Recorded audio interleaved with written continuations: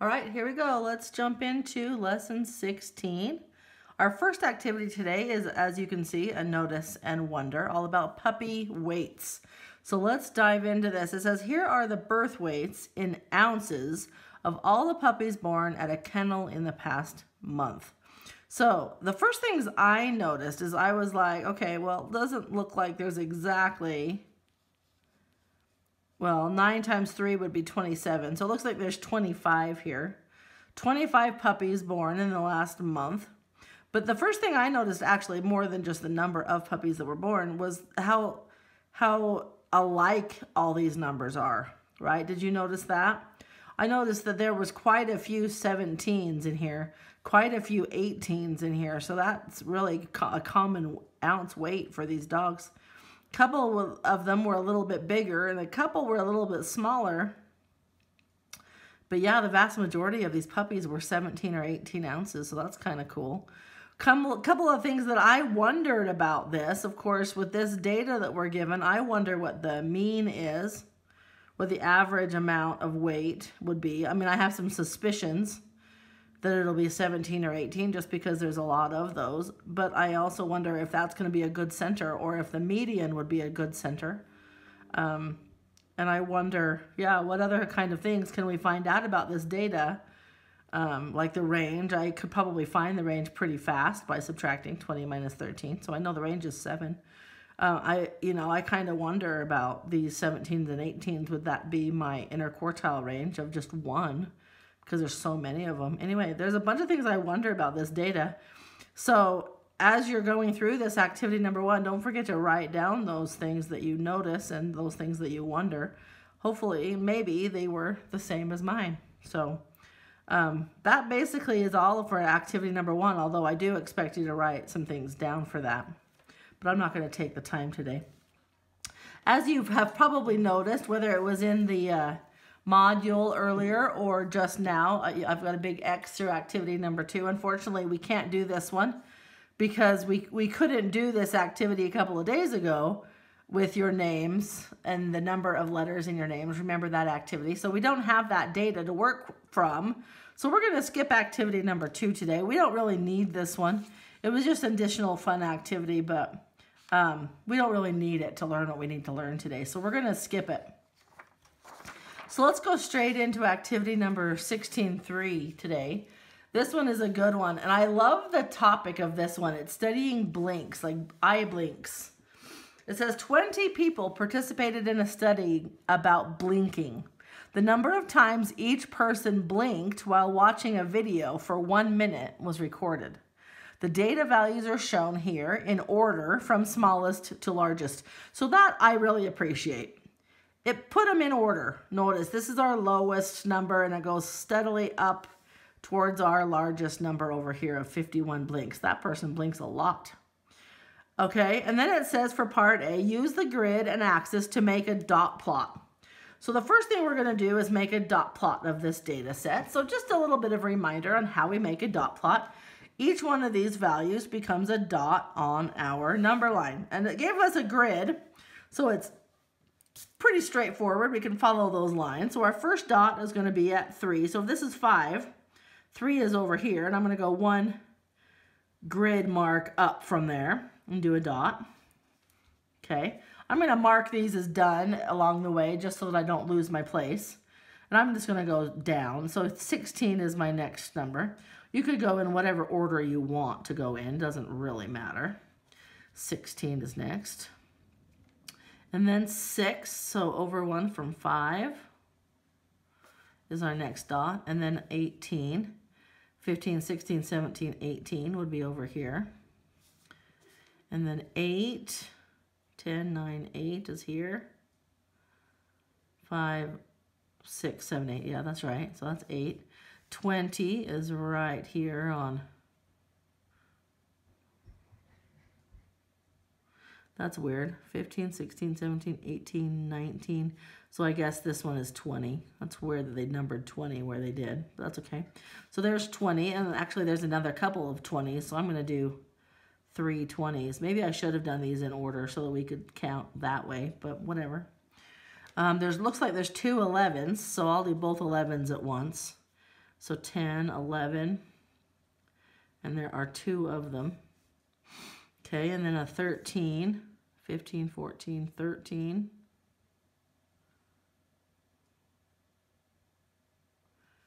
Uh-oh, am I wrong on which one was 15? 1, 2, 3, 4, 5, 6, 7, 8, 9, 10, 11, 12, 13, 14, 15. Okay, so I am off. So this is a 14. And there's actually 1, 2, 3, 4 14s. And then I need to get my 13 in there. So there's the 13. Okay, so I've done all the 14s. There. Hopefully I haven't messed this up too badly. And then a 22. So that was 20. 21, 22.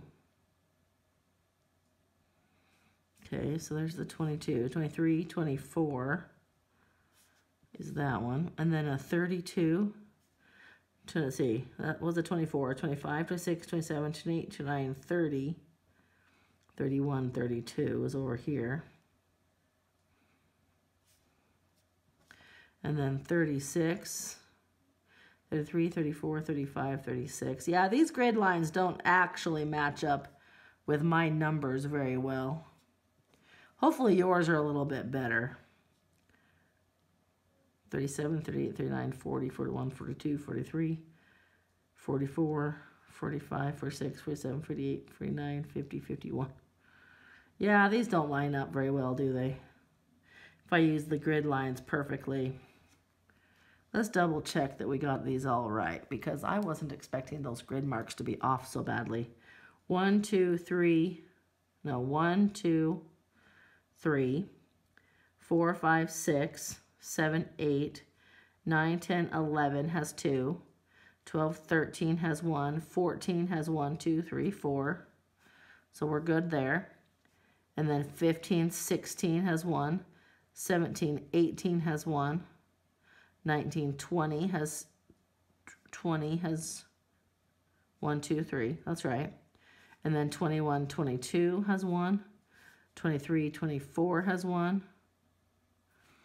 And then, so this one is over here is actually 25. And this one is 20, right? So these ones that are kind of off, I'm going to kind of mark here. So this one's 25, 26, 27, 28, 29, 30 is actually over here. 31, 32 is good. 33, 34, 35 is over here. So then this is 36, 37, 38, 39, 40. This one's 40. 41, 42, 43, 44, 45. This one over here is 45, 46, 47, 48, 49, 50, and 51. Okay, so I am right. 52, 53, 54, 55. See, 55 was clear on the end there. Okay, so maybe I should have done the spaces between the line. I don't know.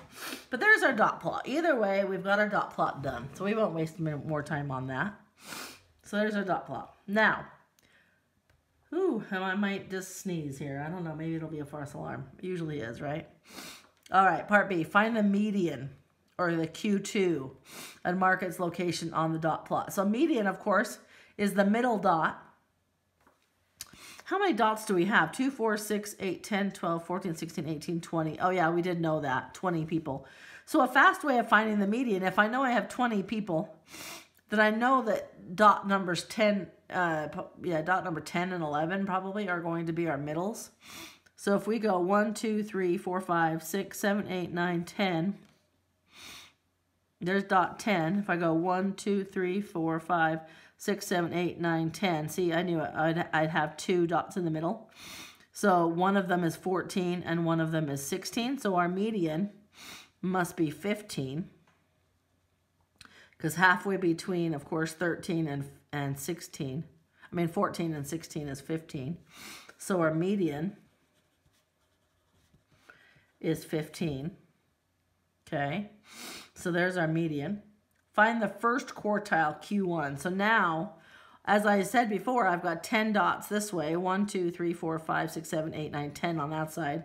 And 1, 2, 3, 4, 5, 6, 7, 8, 9, 10 on this side. So we have split it exactly in half. So now I need to split the bottom half in half. So if I have 10 dots, then of course dot number 5 is going to be the middle. So 1, 2, 3, 4, 5. From this side, 1, 2, 3, 4, 5. So it's between these two dots now, which is halfway in between, which is right here. So I'm going to actually label this Q2. That's my median, right? This one right here is Q1. I'm going to label that with a 15 as well. And then over here, this is my Q1, which is 10, 11, 12. Yep, so that's Q1 is 12. Okay. And then I do the same thing on this side. 1, 2, 3, 4, 5. There's my one dot. 1, 2, 3, 4, 5 is this dot. So halfway between 20 and 22 is, of course, 21. This is our Q3 of 21. Okay.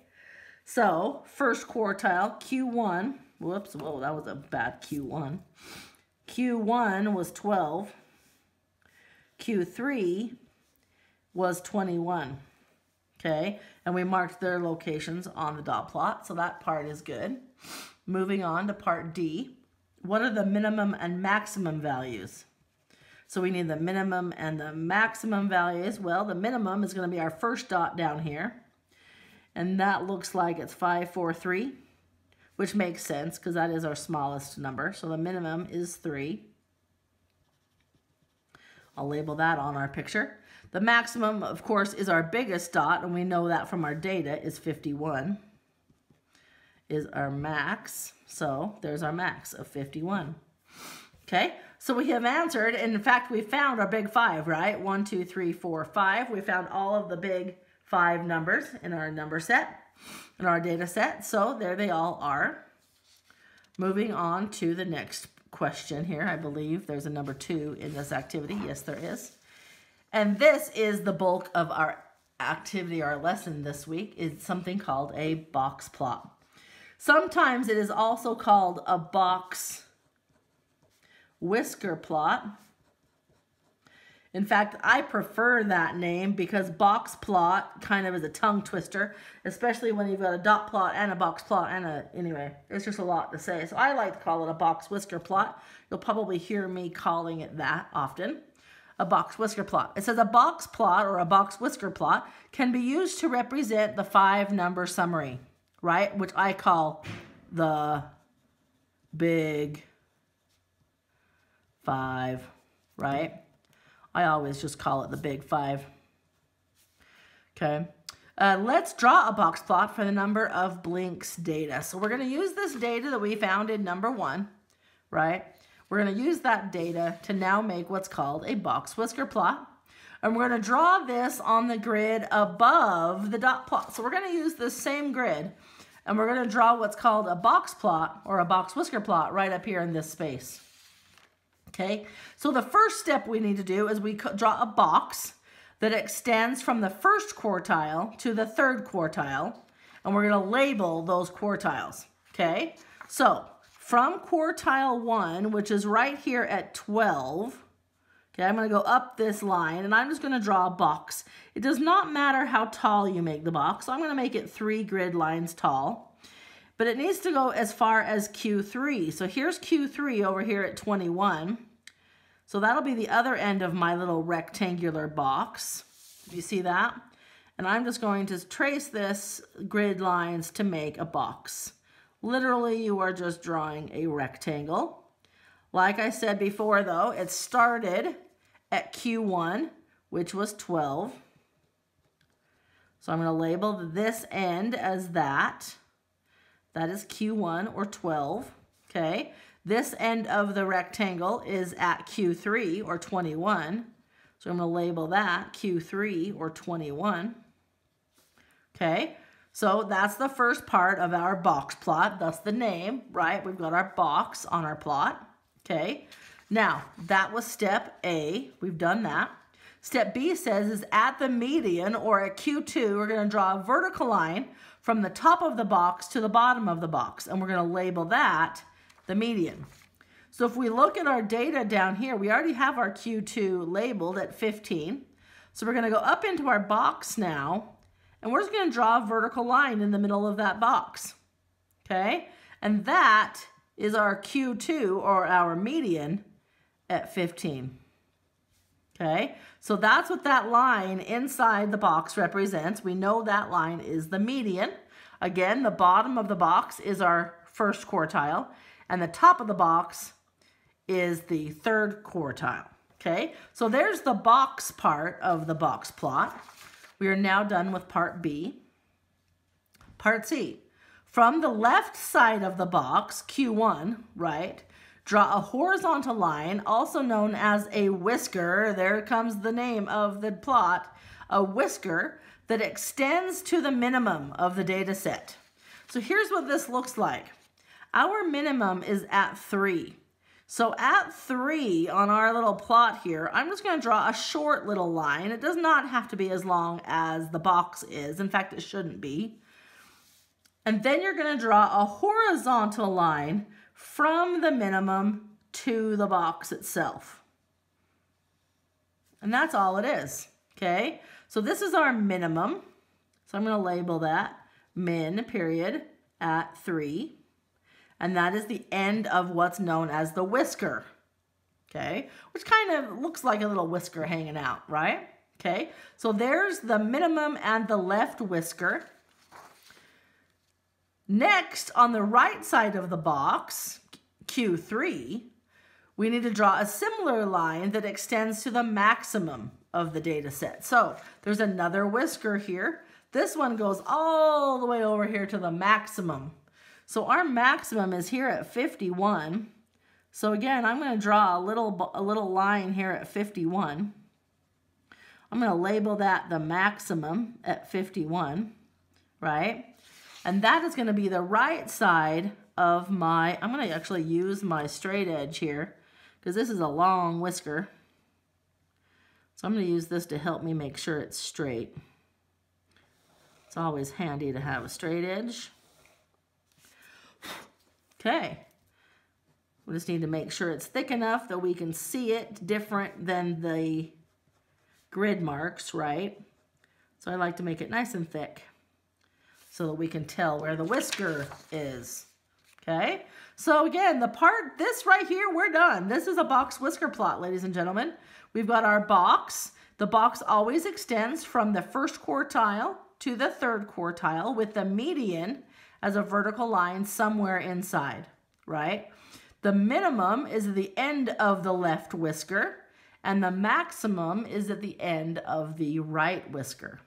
That right there is a box whisker plot, or as this book calls it, the box plot. Okay? So now we are done with step C, which means we're done making our box whisker plot. Okay? Number 3, you have now created a box plot to represent the number of blinks data. What fraction of the data values are represented by each of the elements of the box plot? So we have to think back to what we know about the minimum and first, second, and third quartiles and the maximum. If we remember back to when we learned about these, each one of these split the data into fourths, right? If you remember, between the minimum and Q1, we have 1, 2, 3, 4 dots. Between Q1 and the median, we have 5 dots. Did I count wrong? 1, 2, 3, 4, 5. Between Q1 and the median, we have 1, 2, 3, 4, 5 dots. Between the Q2 and Q3, we have 1, 2, 3, 4, 5 dots. Between Q3 and the maximum, we have 1, 2, 3, 4, 5 dots. So again, we have split the data exactly into 4 fourths, right? There were 20 data values. Split that into 4 equal groups. Of course, each of those would have 5 dots in them, or 5 data values in them. We've split them into fourths. So if we think about what our data dot plot did and what our now box plot does, the whisker, the left whisker goes from the minimum to Q1, right? To the first quartile. So that must be 1/4 of the data, right? So it is, let's see, does it want, yeah, it says what fraction. So it is 1/4, okay? The box in part B, well, the box has from Q1 to Q2, that's 1/4 of the data. And it has from Q2 to Q3, which is another 1/4 of the data. So all told, the box has 1/2 of the data. Remember when we learned the interquartile range is the middle half of the data? That's what this is talking about again. And in a box plot, it's even easier to see because it literally is the box that is the middle half of the data. So the answer here is 1/2 of the data. The right whisker, just like the left whisker, there were 5 dots here. There are also 5 dots here. Even though it's longer, it still only represents 1/4 of the data, or 5 data values, right? So this is still 1/4 of the data. And if we add this all up, 1/4 of the data plus 1/2 of the data plus 1/4 of the data is 4/4 of the data, or all of the data, one whole set of data, right? So that's how box and whisker plots work. They represent those pieces of the big five. And that's why, frankly, that's why we have the big five, is so that we can create this box whisker plot. That's kind of the point of the big five, or the, as this book calls it, the 5-number summary, right? Remember that big five. We use that big five to create these box whisker plots so that we can represent that data in a very easy to understand and easy to identify way. So as you can see, just looking at a box whisker plot, we can identify those 5 big number summary values quite easily, okay? And that's the end of our lesson, ladies and gentlemen. This Are You Ready for More has you build another box whisker plot and find all the pieces. So it's a really great way to study, but of course it is optional if you'd like to try that. The lesson summary goes through all that vocabulary once again. It talks about the boxes and the whiskers and how they are identified by each of the pieces, and it gives you some examples. Again, we call them dot plots because this book likes putting them as dots, but you could use X's or basically any symbol you want, and it would be the same idea. But box whisker plots do go with the data quite well, and it's a great representation of the data, so you can read through that as the lesson summary.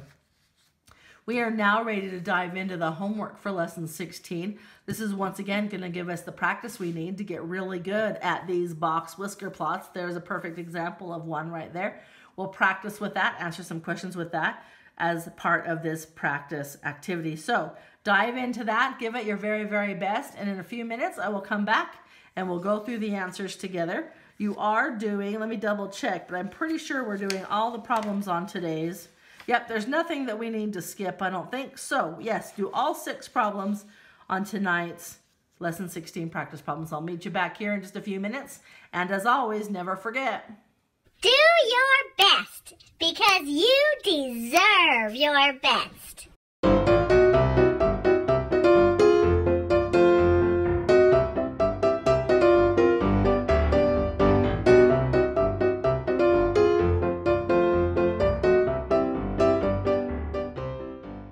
All right, here we go. Let's dive into grading lesson 16's practice problems. I hope you've done your best to do this on your own. Let's make sure you did it correctly now. Number 1, each student in a class recorded how many books they read during the summer. Here is a box plot that summarizes their data. Okay, so number of books under our number line, and then our box or box whisker plot, as I like to call them. We've got our box, we've got our whiskers, and our 5-number summary is very obvious on this, isn't it? So let's go through and answer these questions. What is the greatest number of books read by a student in this group? Well, the greatest number of books, that's the maximum, right? Can we see the maximum on our box whisker plot? Absolutely, because we know the maximum is over here on the end of the right-hand whisker. So all we have to do is use our number line to help us find that maximum value. And it is 15. So our maximum is 15 books. Easy peasy. There we go. Part B. What is the median number of books read by the students? Well, if you remember, the median, or the Q2, is the vertical line in the center of the box. That's Q2, and it happens to have a value of 6.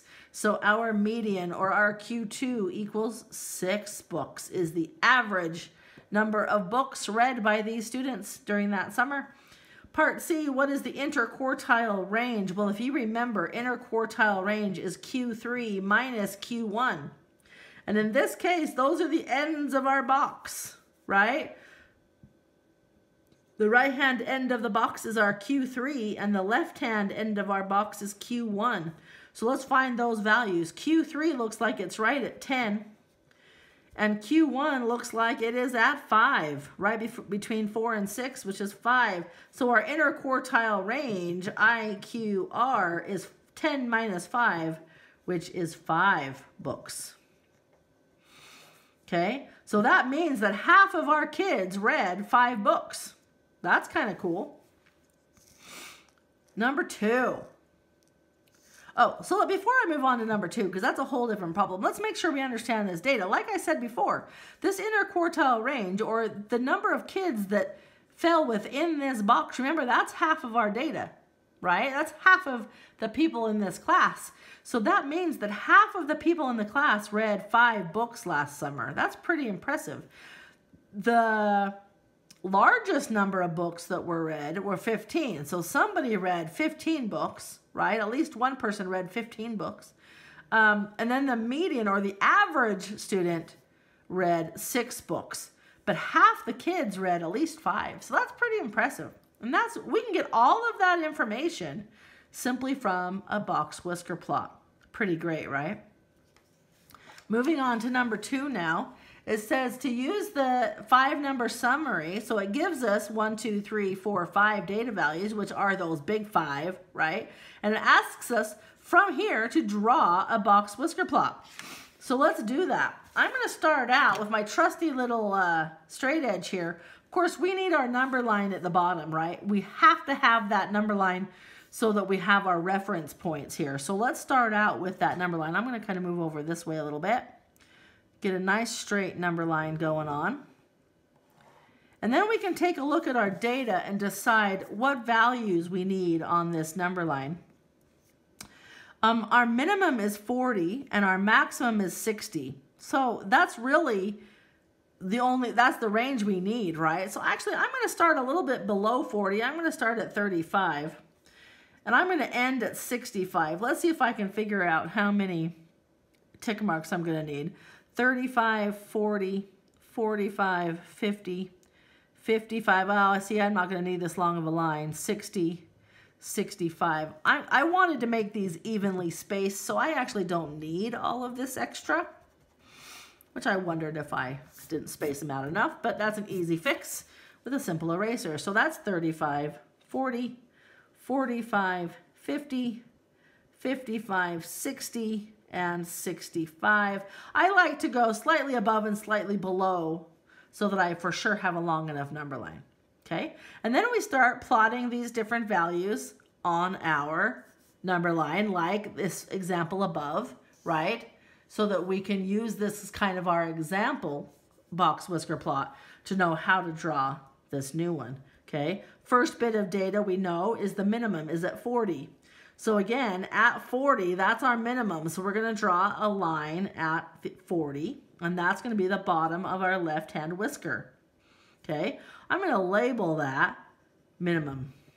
Okay, the next thing we need is our first quartile, or our Q1, and that's at 45.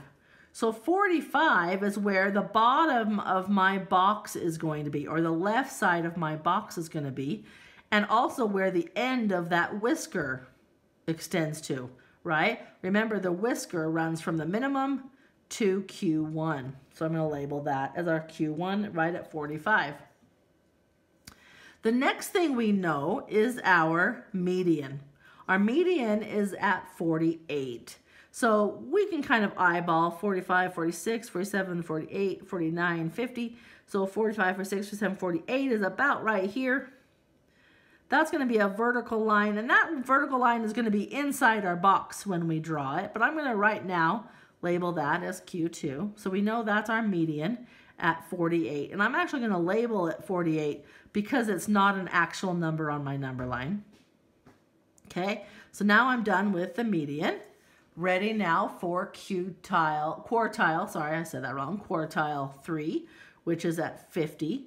So right here above 50, I'm going to draw my right end of my box at 50 and label that Q3. Oh, that Q went a little crazy. Let's redraw that. Q3. Now I can finish my box. Okay, nice straight thick lines to close up our box. Okay? So again, I have my minimum down here at 40. I have my first quartile or my lower quartile at 45. My median or second quartile is at 48. My third quartile or upper quartile is at 50. Okay? The only piece I have left is my maximum, which is clear over here at 60. So straight up from 60, I'm going to do another short line. Label that my maximum. And that, again, is the end of my right-hand whisker. So I'm going to draw a nice straight, thick line for my right-hand whisker. Kind of make them look the same. Okay, and there is my maximum right at 60. So now I am done drawing my box whisker plot for number 2. That's all there is to it. Okay, so really the only things I need data-wise are those big 5 numbers, and then I can draw a box whisker plot. Okay, moving on to number 3 now. The table shows the number of hours per week that each of 13 7th grade students spent doing homework. Create a box plot to summarize their data. So once again, we're going to make a box plot of this data. What great practice they're giving us on doing this. And you know what? I'm kind of out of room. I wonder if I can use the space. I think I can. I'm going to use this space below number 4 to draw this box plot, just because it gives me a little bit more room to do what I need to do. Once again, though, I'm going to start out with a nice straight horizontal number line. Then I'm going to look at my data and see what my minimum and what my maximum is, because I need to label something near those on my number line, right? Now, I counted by 5s on this one because I kind of noticed how spread out my data was. But this data is not very spread out at all. I bet I could go by 1s from 3 to 11. That wouldn't be a big deal, right? But I'm actually going to start at 0. And I may go above 11. Once again, I like to go a little bit below and a little bit above, just so that when we start doing our plot, we're not going off the ends of our number line, right? So I'm going to start at 0, and I'm just going to count by 1s because I think it won't be that hard. 1, 2, 3, 4, 5, 6, 7, 8, 9, 10, 11, 12. I'm going to go all the way to 13, 14, 15. 1, 2, I'm going to label maybe by 2s. 2, 3, 4, 5, 6, 7, 8, 9, 10, 11, 12, 13, 14, 15. Maybe I should go to 16 just to close it out with an even number. Okay, so there's my number line all ready to go. Now I'm ready to make a box whisker plot. But have you noticed what we're missing? We're missing our big 5. In order to make a box whisker plot, we need the big 5. We need the quartiles, right? We need the max and the min. Right now, the only thing we know are the minimum and the maximum. We don't know the median or the quartiles yet, so we're going to have to do that first. Luckily, these are all, oh no, they're not in order. In fact, 11 isn't the biggest. Look what I didn't notice. 12 is actually the biggest, but that's okay because we have 12 on there anyway. All right, so we're going to have to put these in order, and we're going to have to find the median and the quartiles. So let's dive into that. What's our lowest number? I think we were right on the lowest number. It is 3. And then we have a 4. And then a 5. I noticed a couple of 5s. There's 1, 2, 3 5s. Okay. And then it looks like a 7 would be next. And then a 9.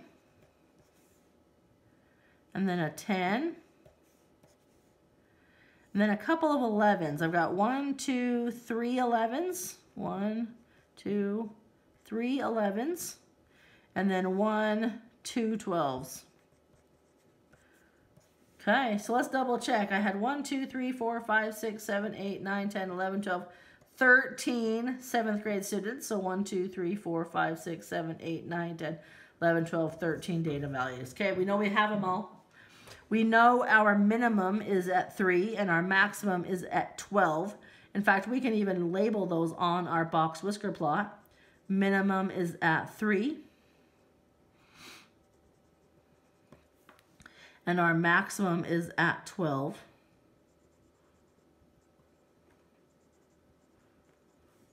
Okay, so there's our minimum and our maximum. Now let's find the median, the middle, right? And again, we know there are 13, so we could either count 6 in or we can just finger squeeze, right? I like to finger squeeze. Then there's no mistaking. 1, 2, 3, 4, 5, 6, and then there's our middle. So 9 is our middle. So 9 is the median or the Q2. We can label that on our box whisker plot. I certainly hope I'm on screen. Oh my goodness. So there's my list of numbers in order. I hope you could see that before. I've got my minimum and my maximum labeled on my box whisker plot started here. Now I have found my median or my Q2, which is the middle. So it's 9. So I'm going to label that on here. There's 9 right there. We know that the median is going to be the center vertical line in my box. So I'm just going to label that for now. We'll come back and draw the box around it in just a second as soon as we know our quartiles, right? So the next thing we need to do is find that first quartile. Now, remember, the median does not count as one of our data values, but everything else does, including the minimum. So we're going to count from here. We're going to finger squeeze the 3 and the 7, 5 and 4, and then 5 and 5. We have 2 middles, but of course we know when we have 2 middles, we take the middle of the 2 middles, which is still 5, right? Notice I have 1, 2, 3 to the left of the middle and 1, 2, 3 to the right of the middle. So 5 is quartile 1. So at 5, there's 4, here's 5. That's the end of my box or my quartile 1. So I'm going to start drawing this box. I can go from quartile 1 to the median. There's the left-hand end of my box. Right? Now we still have, oh, and that means I can draw my whisker as well. Once I have that quartile, I can draw my whisker. Okay? But now I need my third quartile somewhere in the middle of here. So once again, I'm going to finger squeeze 10 and 12, 11 and 12. I have 2 middles, 11, 11, which I could have suspected since it happened on this side, it would happen on this side as well. So halfway between 11 and 11 is where my Q3 lives, which happens to be, of course, 11, right? So at 11 is my upper quartile. So straight above here, I'm going to draw another end of my box, label it 11. This is Q3 now. So I'm going to extend my box all the way to Q3. Now I have my whisker going from there to my maximum, okay? I'm going to turn this around just to make my nice straight lines here because this is one continual box, right? So I'm going to just reinforce those lines so that it looks like one continual box, okay? And now we have our box whisker plot drawn, okay? We've got all 5 of our big 5 values labeled, our minimum, first quartile, second quartile, or median, third quartile, and our maximum. We've got our whiskers, we've got our box, everything is labeled up. So again, this was number 3's box whisker plot. Okay, so we're done with number 3. Now for number 4, its box whisker plot is actually on the next page. I'm going to get rid of that name line so that we can actually see what we need to see here. I'm just folding this paper down so we can see it. So for number 4, this is the box whisker plot that it's talking about. It says the box plot displays the data on the response times of 100 mice to seeing a flash of light. How many mice are represented by the rectangle between 0.5 and 1 second? Okay, well, 0.5 is down on the left side of the box, and 1 second is on the right-hand side of the box. And if you remember, inside the box is half of the data, right? Well, if I have 100 mice total, then the box itself must represent 50 mice. Does that make sense? So the answer to this question, how many mice are represented by the rectangle? The answer is 50 mice, or half the data, or half the mice, right? So there is the answer for number 4 according to this box whisker plot. Okay, moving on to number 5.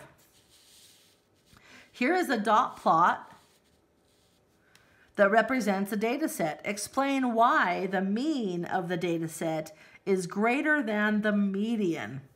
Well, the mean and the median are not labeled on this dot plot. So we're going to have to find each of those, probably to help us be able to explain, right? And show that the mean is in fact greater than the median. So here's a little great review. How do you find the mean? Well, the mean is the sum of all of our data values divided by how many data values we had, right?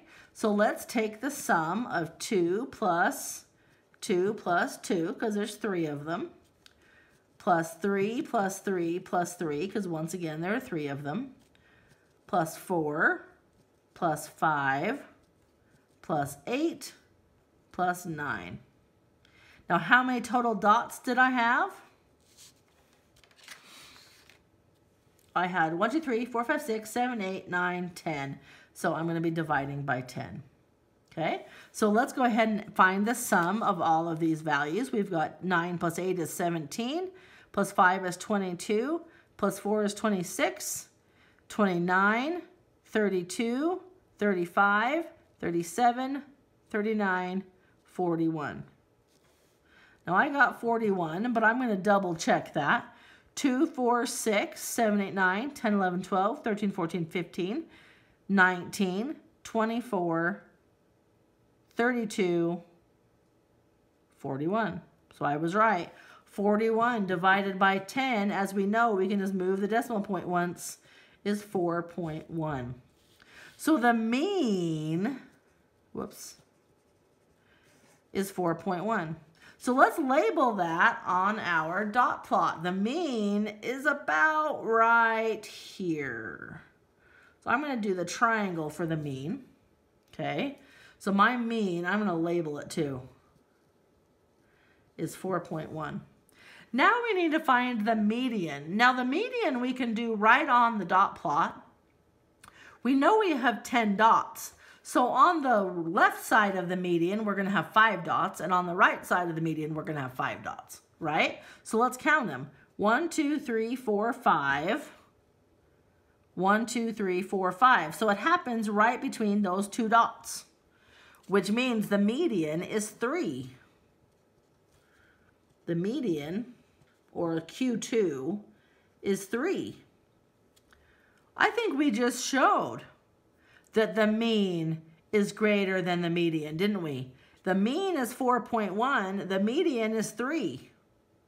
So we just showed that that is true. Now all we have to do is explain in words. Well, we'll just say that. The mean is 4.1, I calculated it, right? And the median is 3, or the middle is 3. So therefore, 4.1 is greater than 3. So that explains that that is true.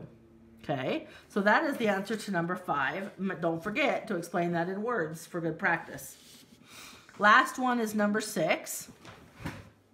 It says Jada earns money for babysitting, walking her neighbor's dog, and running errands for her aunt.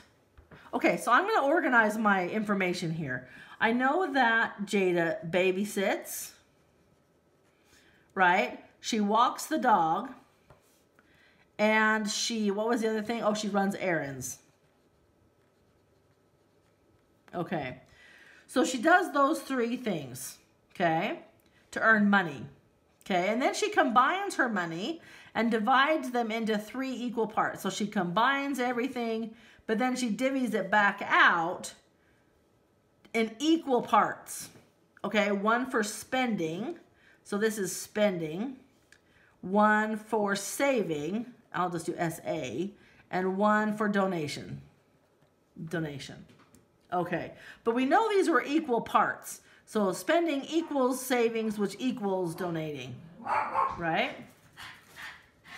Now, it says Jada donated $26. Okay, so she donated 26. Well, if that's true, then she saved 26 and she spent 26. Does that make sense? Because we know that she split them into 3 equal parts. So those must all 3 be equal. Okay. So far, so good. Let's read the question now. How much could she have earned from each job? So I want to know, how much did she earn babysitting? How much did she earn walking the dog? And how much did she earn running errands for her aunt? Okay. Make 2 lists of how much she could have earned from her 3 jobs during the past 4 weeks. Okay, so we really don't know how much she earned from each of those jobs because it didn't say they were equal parts. It just said that she added them all together and then split it evenly.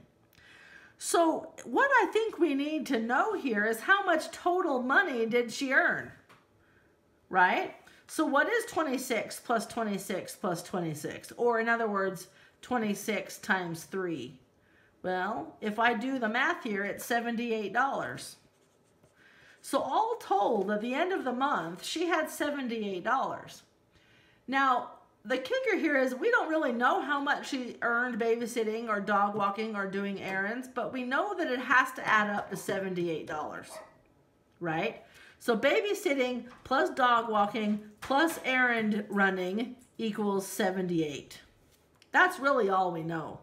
So from here, our list of numbers can really be anything as long as they add up to 78.